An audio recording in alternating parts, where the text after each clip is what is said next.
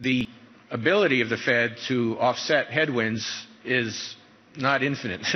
We have certain tools. We've obviously used our easiest tools, and we can certainly have a meaningful contribution to supporting recovery.